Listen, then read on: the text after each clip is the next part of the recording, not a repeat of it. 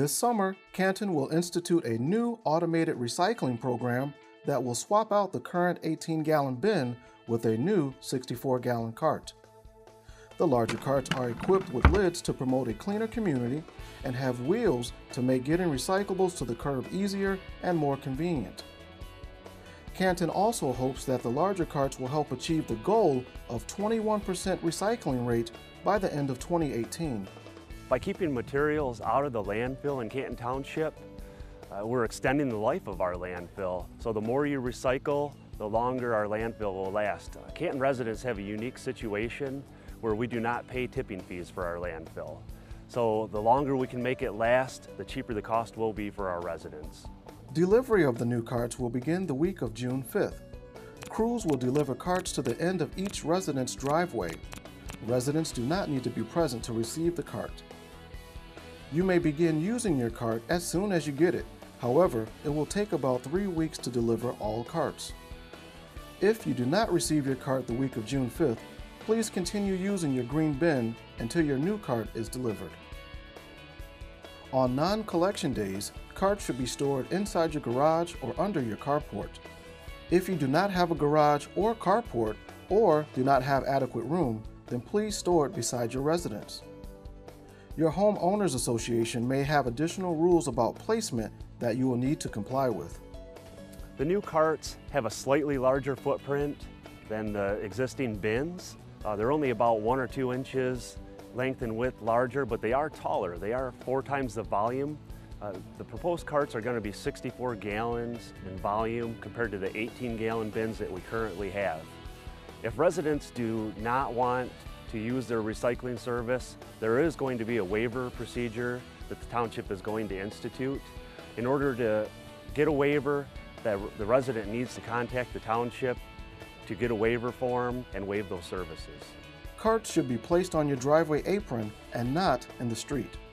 They should also be placed on the opposite side of your drive from your refuse, leaving at least 6 inches around the cart, so the mechanical arm on the truck can easily fit around the cart.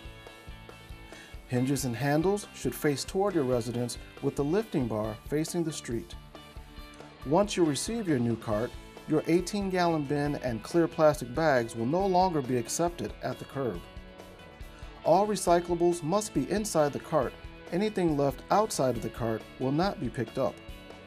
Note, carts are for recyclables only. Yard waste will not be accepted inside the cart.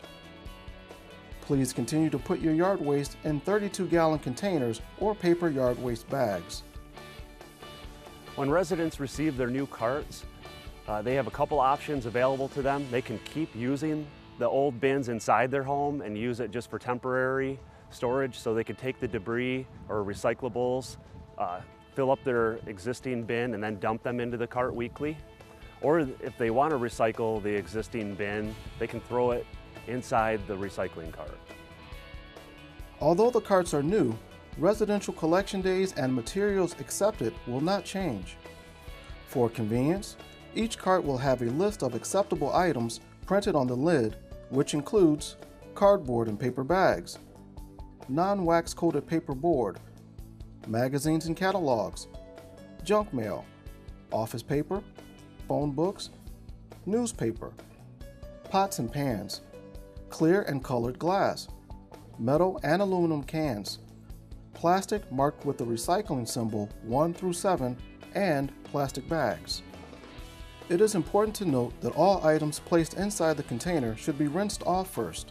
In addition, greasy cardboard such as pizza boxes should be kept out of the cart to avoid contamination. The facility that we send our materials to down in Huron Township, they have a separation process, but they do ask us that materials are clean. So we ask people to clean some of the jars out, some of the cans. We also ask them not to contaminate the recyclables with items that aren't accepted, such as wood, grass clippings, and styrofoam.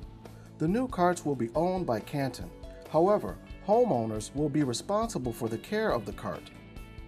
All reports of damage must be immediately reported to GFL Services at 844-464-3587. If the damage was caused by the collection vehicle or the operator, then GFL will replace the cart at no charge. If damage or theft is from any other cause, the resident will be responsible for replacement. But it's not my bear. For more information on the new automated recycling service, please call GFL at 844-464-3587 or visit canton-mi.org to view a list of frequently asked questions.